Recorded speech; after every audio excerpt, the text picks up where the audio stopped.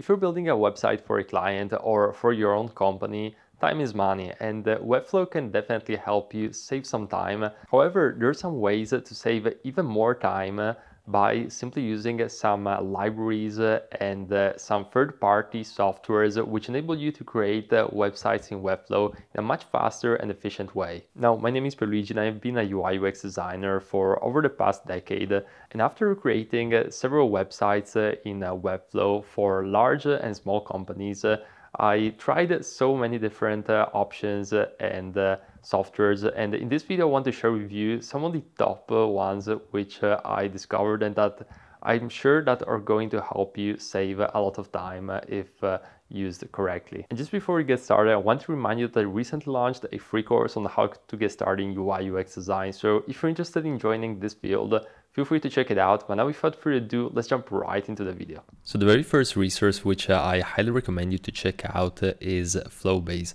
Now this has personally been a game changer for me and for my clients, of course, because it basically enables you to find all sorts of different components and assets which are already pre-built in Webflow and they look stunning. So let me show you exactly how this works.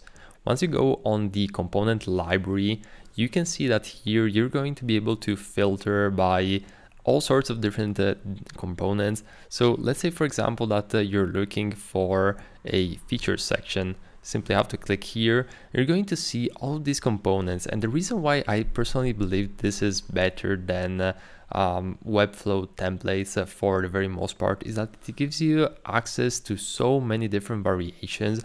So it's almost like a UI kit, but it's already built with a design style which you can easily and quickly adapt to your specific needs. So let's, for example, select this one. And you can see that you simply have to click on the preview in order to see a live preview of this. And the way it works is once you select this element, you simply have to click on copy. Here I'm not on I haven't logged in, but basically you're going to have a copy button. You simply copy it inside of your Webflow project and you're pretty much good to go. So this is the very first resource which I highly recommend you to check out, and the very next one is something which arrived recently, and that is the Reloom library of components. Now, similarly to what we have with Flowbase, you're going to have all sorts of different sections that you can work with. And I think this is a great alternative, and I personally am using both of these since the Reloom library feels more like a wireframe than an actual UI kit. And I really like this because it has so much variations, and it's really good to structure things in pretty much no time. So again, you can check out the feature section. You say, okay, I really like this. And you can simply copy and paste this directly into your Webflow project after you copied the main file. And one of the great features about this is that since there are so many variations, you also have the filters on the very left section. So say that you're looking for a feature section with a video. So I'm going to search for video lightbox and a button. And here I can filter between all of the variations with that specific search criteria. So really helpful, and they have so many different components for even things like footers, nav bars, all those elements that you would need often, and they're already responsive, of course. Now, the very next resource which I recommend you check out is Jetboost, and this is really cool for creating real-time search, dynamic filtering, and much more with Webflow. So you can create things like this and a list which is connected to a CMS, and you can basically filter through different options.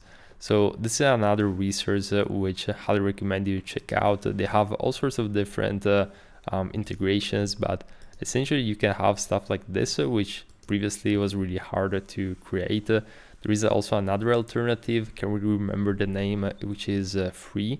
However, it takes some coding knowledge, and it takes more definitely to kind of like have implemented it in Webflow.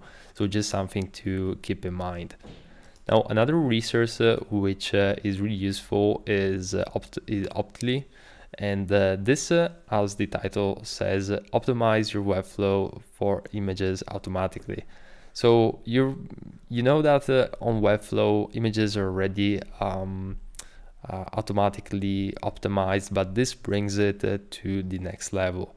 So it's a really nice solution to essentially improve the page load speed, which, as you know, it's a very important factor for Google. Google hates websites which load, that takes a long time to load. And especially if you're dealing with competitors which have page speeds which are shorter and lower, you're going to be at a disadvantage if you don't keep up with them. So just something to keep in mind, another great resource. And now let's move on to these other websites which I recently discovered, which is Waiglot. And this is really cool because it basically enables you to translate your Webflow site in different languages. So really cool solution to just create a multilingual site in a very fast and efficient way. Really isn't much to it. You just have to start and basically follow the process.